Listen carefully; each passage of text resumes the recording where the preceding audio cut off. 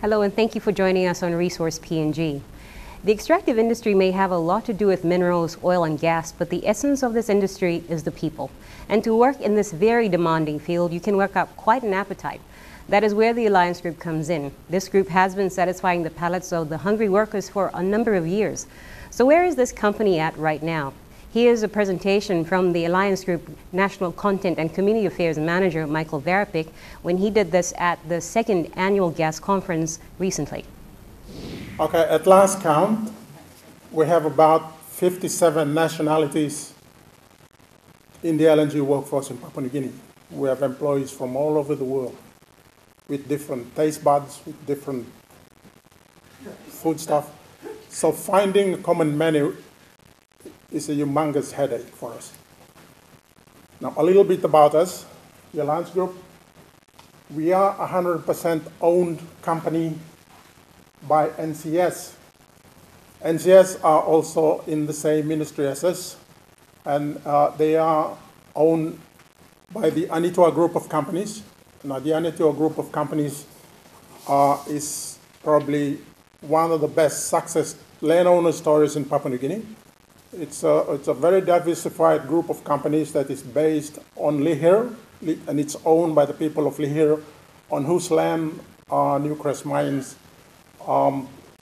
at the giant Lihir gold project. Later on, I'll show you a slide of the group of companies. Originally, the Alliance Group was a joint venture company between NCS and Gulf Catering Services of Kuwait when we were bidding for the project. So we needed an international partner, and we ended up with GCC Services, and the joint venture company was the Alliance Group. ExxonMobil in the process also set up, as we have heard, two umbrella companies. The upstream part of the development, they set up Heights Gas Development Company, and a number of the locals, Papua New Guinea locals who were here are part of that company. And the downstream processing part of that project, they set up Laba Holdings Limited. Now, there were a number of services that are mandated to be performed by these umbrella companies, and one of them is catering.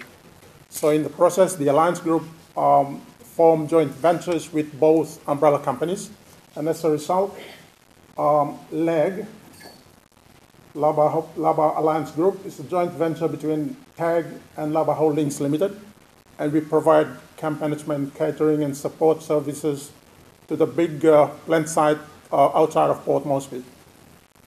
And HAG, Heights Alliance Group, is the joint venture company between TAG and HCDC, and we provide the same services up in Heights.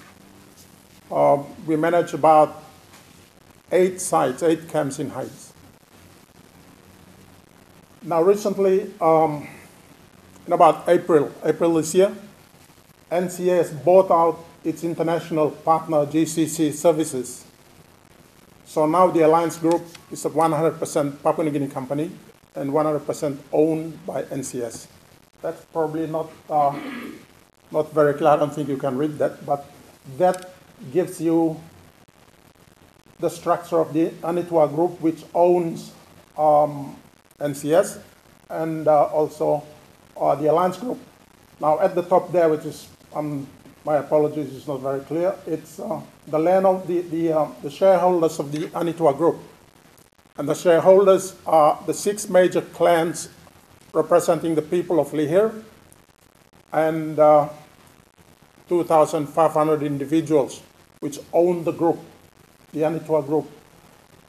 Yesterday we spoke about ILGs, Incorporated Land Groups. Only here it's different. They manage it differently and very, very successfully at that. We have 6 major clans representing the whole island of Lihir, owners of this Anitua Group, and it's a very diversified group. Total turnover of the group is in excess of about 500 million kina. So it's a big group. And it is probably the biggest landowner success stories in the country. They are well poised to undertake any mining services, which includes mining and maybe the LNG project. And between NCS and us, the Alliance Group, we've basically carved up the country very nicely. NCS provides catering to all the Defence Force camps in Papua New Guinea and to the mines like on Lihir, Newcrest Mining on Lihir, up in Waublolo to a Morabet joint venture. They have just clinched the catering deal with Wafi Golpu, and that's a major, major project.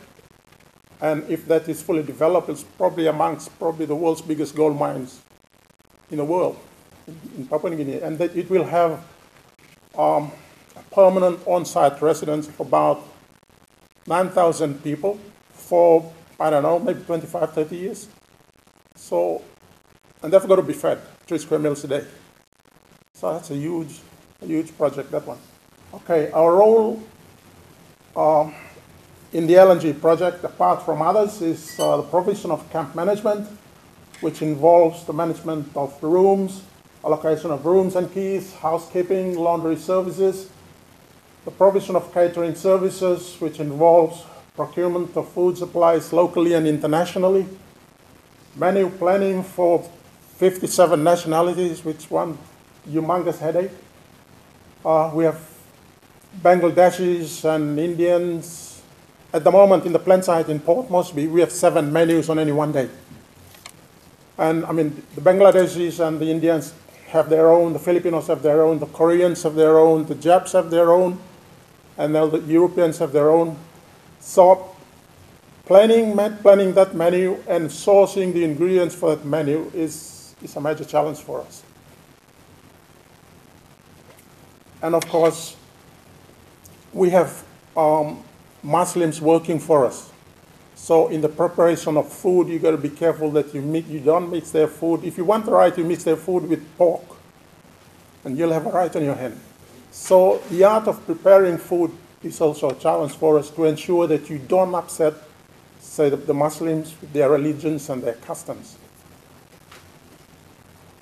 We also provide support services in maintenance, garbage collection and management of incinerators, water and sewage management, and landscaping. So, I mean, yesterday we had a myriad of presenters presenting the technical aspects of projects in Papua New Guinea. But after they've been out in the field, down mine shafts, underneath heavy equipments, all they want to do is come back home, have a hot shower, a hot meal, and go to bed. That's what we are there for. Okay, management and compliance with the contracts. Now, in any contract, I suppose, including ours, in our business, contracts can be cost plus, and contracts can be lump sum fixed contracts based on man-day rates. I suppose cost plus contracts, the more you spend the developer's dollar, the more you get back. But the challenge really is in fixed man-day rates, because that is where it really tests your expertise in this business. And management is about, as I said, management is about managing the strategies that have been agreed in the executed contract to deliver on our commitment to the client. And also translating that catering contract into a plan of action so that you can deliver on your commitment to the client. And as such, in order to deliver on your commitment to the client, you must have a management structure or staff with people who are experienced in the business, in the catering business. We have had, and I'll just give you as a case in point, we employed a number of site managers and catering managers ex-Afghanistan, from Afghanistan, and I suppose they work over there for some of the big players like Sadesco or Supreme. We got them in, we employ them. But however, we found that the management aspect was not there. I'll tell you why. In Afghanistan, the United States government was bankrolling the place. So they really did not care about managing portions of what to cook. You know, they cook 5-gram steaks every day. The United States government was paying for it. When we brought them to Papua New Guinea, they could not manage the portions. They couldn't manage the kitchen properly. So we had to let them go. So that brings on to the fact that depending on the type of contract that you have, you need to pick the eye out of that contract into the finer details, break it down into the finer details so that you are able to manage those finer details, because every decision, as you and I know, results ultimately in a financial reaction, and that is important. That was a presentation by the Alliance Group National Content and Community Affairs Manager Michael Varapik. We shall have the second part of his talk after the break.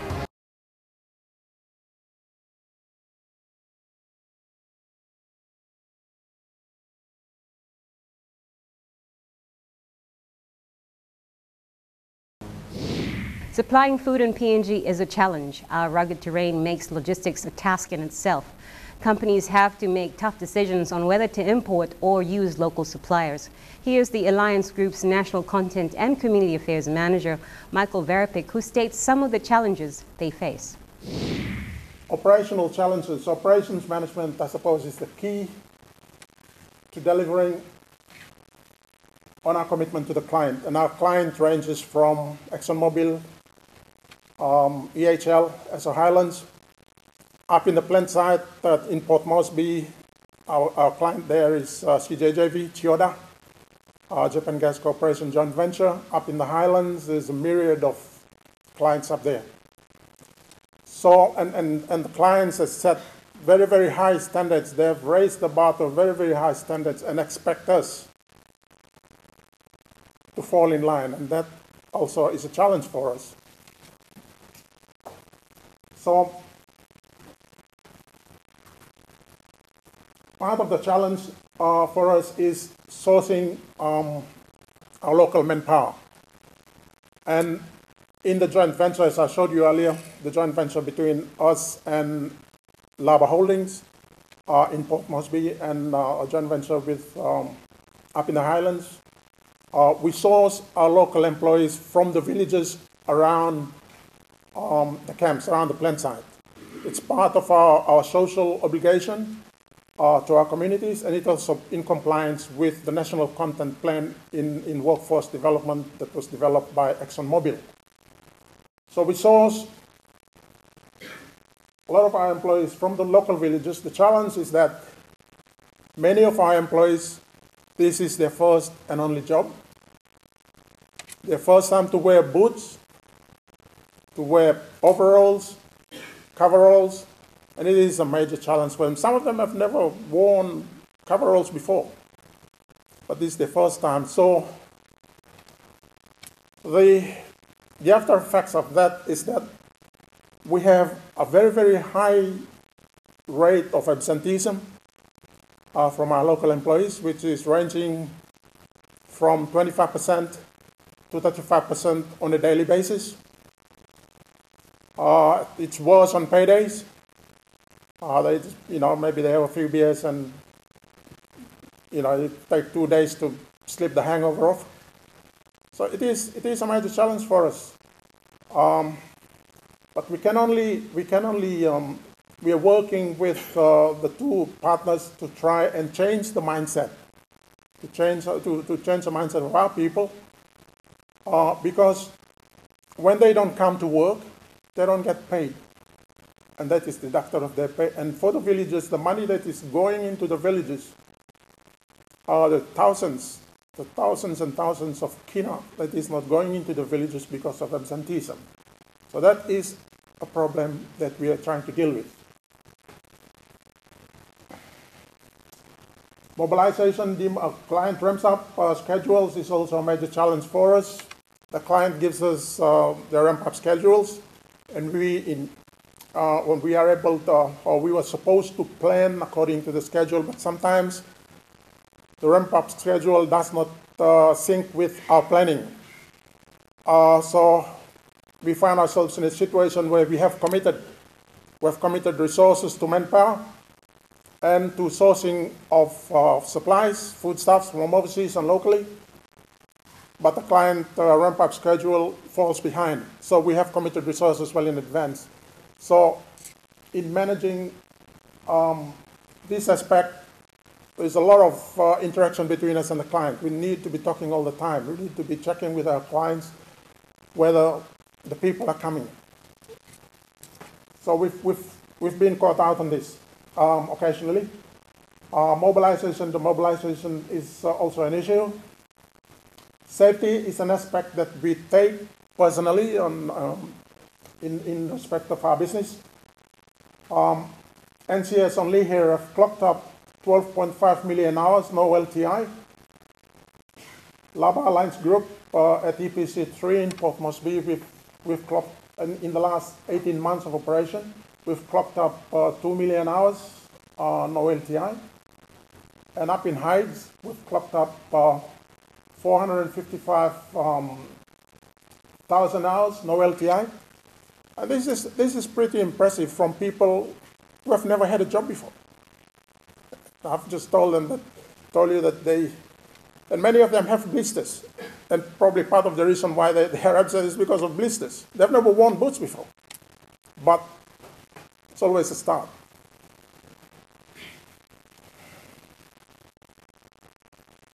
Logistical challenges. As I said earlier on, we have about 57 nationalities working for the LNG project, and we've got to source food all over the world to feed them. Now, and let me just refer to my notes. Procurement of food is a particularly challenging aspect for us because Papua New Guinea cannot meet the demands. We have to, in terms of sourcing of food supplies, 80%, probably 80 to 90% of our meats have to come from overseas.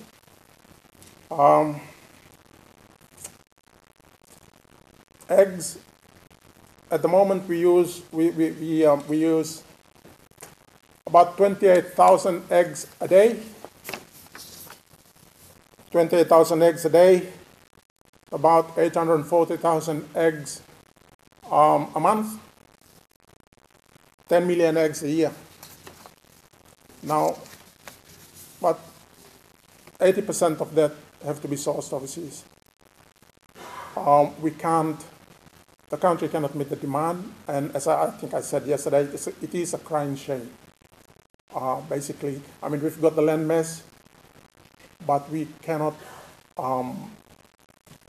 provide simple stuff like eggs for our people. I mean, how much investment does it take to start a poultry, I suppose? I can't tell you that, but I'm telling you some basic facts that 80% of our meats, 80% of our eggs have to come from overseas. Veggies, 65 to 70% have to be imported into Port Moresby. I mean, those of you who are familiar with Papua New Guinea, up in Hagen or anywhere in the highlands, they grow the most beautiful cabbage you can find anywhere in the world. Broccoli, tomatoes, and it's very cheap. It's very cheap up there. You go to the Hagen market, and a head of broccoli is 1 kina. But when you factor in air freight, you factor in road costs, you factor in the terrain, it becomes 10 kina for 1 head of broccoli if you go to the supermarket and buy it. Yesterday, one of our commentators commented about the infrastructure. The infrastructure in the country is probably the biggest impediment to successful businesses. And it's probably cheaper to import broccoli to Port Moresby than to fly it down from Mount Hagen. That's the scenario. That's the reality. So we've got a very, very big job to do. The government must be serious in addressing the infrastructure. The government must be serious in backing mechanized farming for our people, provide incentives. The banking system must be serious in lending credit to our people to access credit so that they can start up these income earning opportunities. Apart from this first LNG project, as we understand, there are two other LNG projects at the back of this. You have Inter-Oil and you have Talisman. And some of the world's biggest mines are resident in the country. They're resident in Papua New Guinea. And they need equal amounts of food to feed their troops. So this is an opportunity for Papua New Guinea to go into full-scale mechanized modern agriculture to feed our people. That was the Alliance Group National Content and Community Affairs Manager, Michael Varpek. Do join us after the break for the last part of his presentation, where we talk about their community affairs program.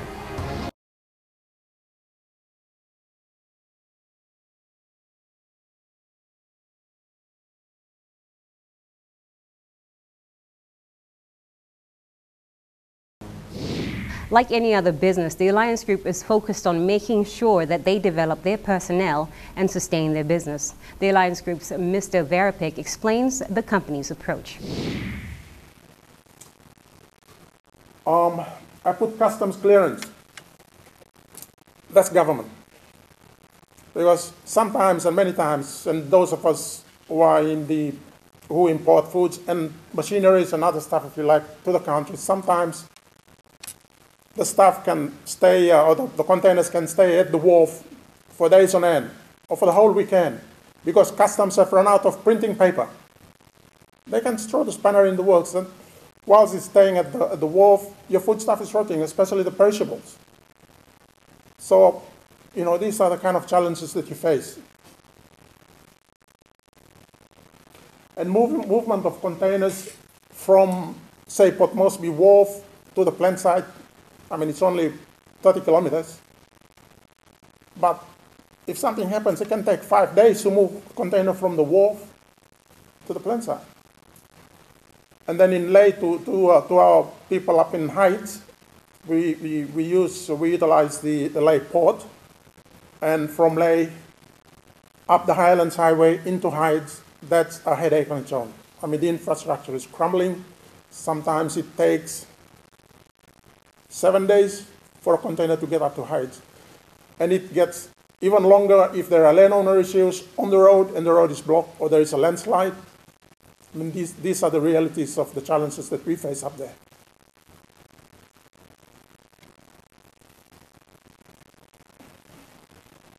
Oops, done that. Okay. We'll go in a bit to the financials, but I'm not going to lecture to you on financial management and management reporting. But I'd like to also echo another familiar saying, which says that you can make $1 million and still go broke. And for us, and every time we're talking to our landowners, or we're talking to some of the companies that work with us, we always tell them there are two things. To be successful and to be sustainable, you must manage two things of your company, two aspects. And those two things that you need to manage effectively are cash, because cash is king. Cash, you can smoke, you can touch, you can burn, you can spend, you can misappropriate. Cash. And physical assets. Physical assets, you can touch it, you can burn it, you can, again, misuse it. The rest is a figment on your eye. You employ accountants to do that for you. But the two things that you must manage are cash and physical assets. That you must do. The billing process. The clients have very, very high standard of billings in submitting our billings to them. And we try to make sure that every time we send the bill to our clients is right first up. Because if there is an iota missing, the client will throw it back at you. And it may take another 30 days before it is submitted. So sometimes that trading terms of 30 days can escalate into 60 days, it can escalate into 90 days. And at the same time, in the meantime, we are expected to pay for our food costs, we are expected to pay wages, we are expected to pay our other financial commitments. So we try to instill into our people that, especially our finance people, that the billing process must be right first time. Because if you don't, the client will throw it back at us, and it'll take another 2 weeks before it goes back to them, and if something happens again, then it comes back to us. And then by the time they pay, it's 90 days. So the billing is important.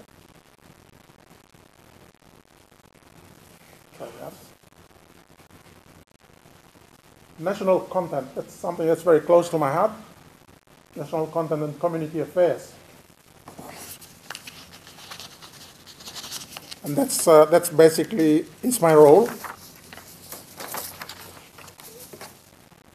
We try to work with them, basically in the supply of foodstuffs. But having said that, we impress upon our supply partners that if they want to work with us, they've got to have the capacity and the consistency to supply. The pricing structure must be competitive. And of course, there has to be, in terms of foodstuff, quality control, which is just so critical. Up in Hyde, in terms of business spin-offs, up in Hyde, we have set up 6 contracts with local landowners up in Hyde. And those contracts involve them supplying us with fresh vegetables and fruits locally grown up in Heights.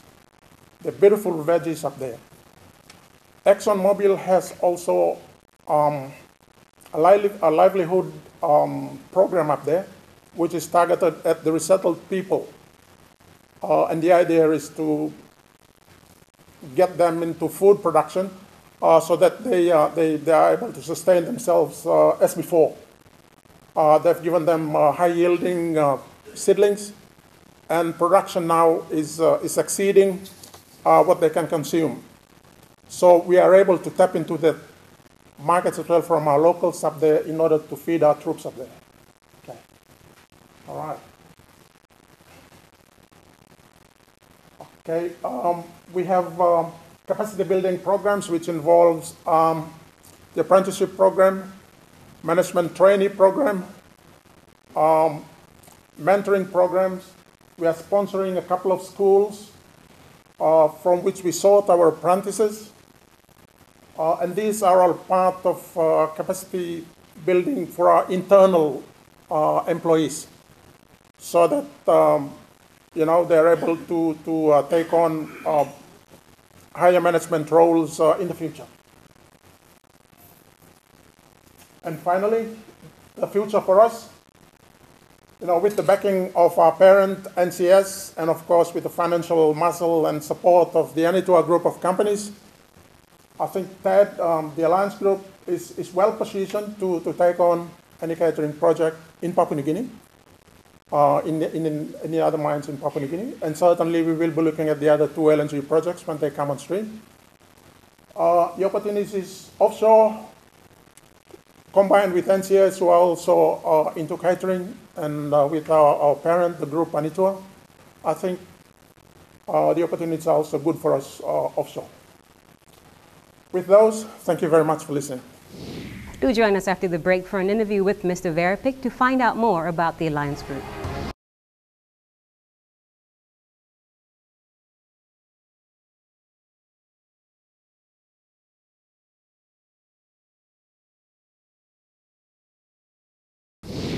A business is not a business without its people. It has been said that if you want to make the bottom line, one must look after the front line. Certainly the personnel in a company is very important. Here's an interview that I did with the Alliance Group's Michael Verapik. Welcome back, viewers. Now we are joined by the National Content and Community Affairs Manager for PNG, of the Alliance Group, Mr. Michael Verapik. Welcome to the show. Thank you. So, tell us a little bit about the Alliance Group. What is it made of? Who's in it? The Alliance Group is a Papua New Guinea company, 100% owned by NCS. NCS is in turn owned by the Anitua Group of companies. Right. The Anitua Group of companies is owned by the landowners of Lihir, on whose land the giant Lihir gold mine is situated, and operated by Newcrest Mining Limited. So the Alliance Group is a contractor to the PNG LNG project, and our role there is to provide camp management, catering, and support services to the LNG project in Papua New Guinea. Tell me, in your company, who's in it? As in, do you have a lot of women in it, or is it just men? Now we have a large number of women. For example, at the plant site, the LNG plant site outside of Port Moresby, near Papa Lela villages there. All our workers are from the 4 villages of Papa, Lela, Boira, and Papa. We source them through Laba Holdings, and they come from the 4 villages. And 65% of our employees from those 4 villages are women. Right. So there's a lot of women working in there. Yes. So in terms of gender equality, it seems you just make sure it's applied right across the board then. It is applied across the board, yeah. All right. So because they seem to be employees from these villages, how do you actually build them up in terms of capacity? We put them through a lot of training, in-house training. Every day we carry out toolbox meetings, at which time we train our people on how to do things, how to handle equipment, how to prepare chemicals for cleaning offices and bathrooms and that kind of thing. And also we have specific training programs for our women, especially in the kitchen, in the laundry, how to mix chemicals, that kind of thing. So they undergo a very stringent training program to ensure that they are proficient in what they do, because they handle chemicals and they handle a lot of other stuff that are harmful. They've got to be taught how to handle them in a correct manner. Right. Earlier we were talking about capacity or community development. Now you have something called capacity building that you try to attend to within the communities you work in. Yeah. Are you able to talk about some of the projects that you have? Yes, we have capacity building programs, and these programs are aimed at building internal capacities within our company, and they include the apprenticeship program. We have an apprenticeship program that we've commenced, and what we'll do is we'll select people, our own employees with potential, and then we put them through the apprenticeship program. We've had discussions with the Department of Labor, and they're very supportive, and we'll roll this program out by September this year. So how many apprentices do you have right now? At this stage, because our focus of operations is down here at the plant site in Port Moresby, and also up in Hides, up in the southern in Hela province. At this stage, we're looking at putting in 10 people, 5 from Hides and 5 from down here. And then as we roll the program along on a yearly basis, we will eventually increase the number coming in. Other aspects of our programs include management trainee program. Again, we select people with management potential, and we put them through a rigorous on-the-job training program in all phases of our business. And we will complement that with tertiary programs that we are currently identifying in disciplines such as frontline management or a diploma in management, to upskill them and to bring their potential management capabilities up so that they can be able to take over some of the roles and functions of our business. Thank you for staying with us. After the break, we shall talk about the food.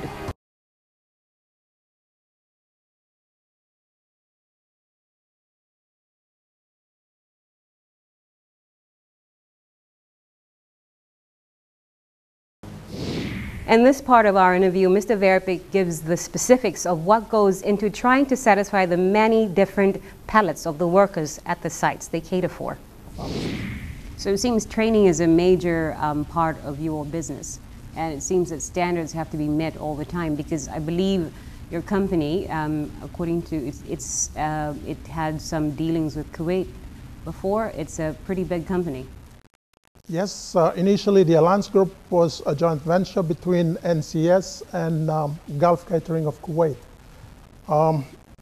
Early in April this year, NCS bought out its international partner, GCC Services, and now the Alliance Group is now a Papua New Guinean company, 100% owned by NCS. Certainly, our business, in our business, we handle food, and food can go off very easily. So, for us to be able to serve the kind of quality food that the client deserves, we've got to train our people in the best way of handling foods, the best way of preserving foods, setting temperatures, and also in the art of cooking, so that the end product that we give to our client is the product that the client deserves, and at the end of the day, we have a satisfied client. So how many people are actually in this, that you serve on a daily basis? Is there an estimate? Okay, yes, down at the plant site at the moment, we have about 7,500 site residents, which have to be fed 3 square meals a day. That's a lot of food. That's a lot of food, and that includes day workers of about probably 1,000, which have to be also fed crib meals. And that is not counting about 2,500 to 3,000 site residents up in Heights, which we have to also feed 3 square meals a day, plus day workers. So all up, right now we have about probably 9,000 site residents at the plant site down here and Heights. So we've got to feed them 3 square meals a day. So we've talked a lot about food before the commercial break. Let's talk more about the menu. What exactly do you offer the people that you serve up at this mining and petroleum sites? Certainly sourcing food for the international workforce at the PNG LNG project, which includes the plant site at Portion 152 and up in Heights. At last count, we have about 57 nationalities. That's a lot of people. So absolutely. So we have workers in the LNG project from all over the world. And certainly one of our challenges is to source food from all over the world to satisfy the international taste buds of our international workforce. It is a major challenge in terms of sourcing the right food, the logistics of bringing it in, making sure it's fresh, as the saying is, from the paddock to the plate, so that at the end of the day, the customer is satisfied when he's sitting down on the table eating his food. So it is a major challenge. And also certainly in preparing the menu, because of the international array of people that we have to serve, we have to give a lot of thought into menu preparation, what is included in the menu, and how you structure the menu so that you don't upset people, especially when some of our workforce are Muslims. Yes. We do have Muslims who work for the international, for the LNG project, and we have to structure the menu in such a way that it conforms with their beliefs and their religion. So that is a major challenge. Well, that's, so is it true, let's say the food that they serve, could you say that sometimes that people get attracted to working in those sites because of the food that you produce or you make? The food is certainly world class, and I mean we comply with the standards that are set by the developer, who is ExxonMobil, DHL, and down at the plant site is CJJV. They set very high standards of food, so we have to, as a contractor in providing that service, we must comply with the high standards of hygiene, high standards of food preparation, high standards of food quality. so that at the end of the day we have a satisfied workforce. Do stay with us. More of that interview after this break.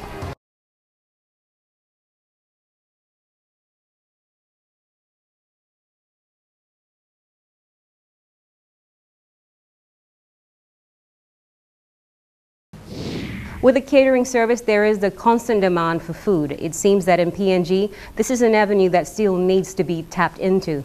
We source most of our food overseas despite having the land to do so here. So, still on food, where do you get some of the food from Papua New Guinea? Because the vegetables and all that.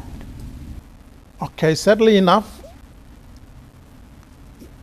and I say this with passion because my role is to work with landowner businesses in terms of providing vegetables to our kitchens. 65% of the vegetables that we need for our kitchens still come from overseas. Okay. Papua New Guinea has a land mass that can produce these vegetables, but sadly enough, we are not producing vegetables in the capacity that we need. The capacity and also the quality? Capacity and the quality that we need. So we are forced to import 65% of our vegetables from overseas, flown in, trucked in, sea freighted in containers for the project. Okay. And that also goes for meats, be it pork, chicken, beef. 80% of these will have to be imported from overseas, including eggs. At the moment, we're utilizing about 28,000 eggs a day. That's a lot of eggs. That's a lot of eggs. 28,000 eggs a day, and all. Certainly, the local producers supply a bit, but mostly we have to import it because we do not have the capacity here. And that is something for us Papua New Guineans and for the government to address, so that this is a business opportunity that can benefit, the people can benefit from setting up these things, because apart from this current LNG project, there are two other LNG projects out there. There's Talisman, and there's the Inter-Oil project, Yes. and also some of the world's biggest mines are resident here. That's true. And the market is here for vegetables, for poultry, for piggery, for beef, and what are we doing about it? That is my question. Looks like it's something to think about. Yeah. Now, you said that you worked with landowner companies before. With the company you're with now, the Alliance Group, how much how much work do you actually do with landowner companies here in Papua New Guinea? Okay. Before I took this job with the Alliance Group, I worked only here as general manager of a landowner business association called Lamala.